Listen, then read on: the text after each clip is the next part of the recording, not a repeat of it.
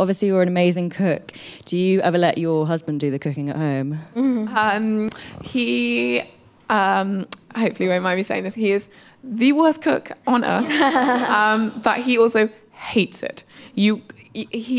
I'll get home at like 10, 11 o'clock after something, and he'll just look at me and I'm like, you haven't eaten anything, have you? And he's like, no, could you just quickly make me something?